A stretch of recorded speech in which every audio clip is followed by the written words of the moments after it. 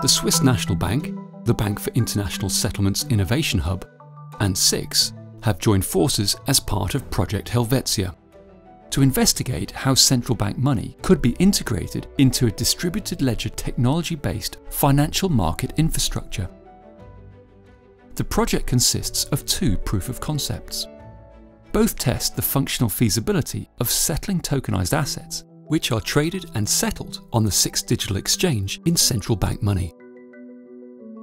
In proof of concept number 1, the cash leg of the transaction is settled with a wholesale central bank digital currency, wholesale CBDC, issued directly onto the DLT infrastructure of SDX by the Swiss National Bank.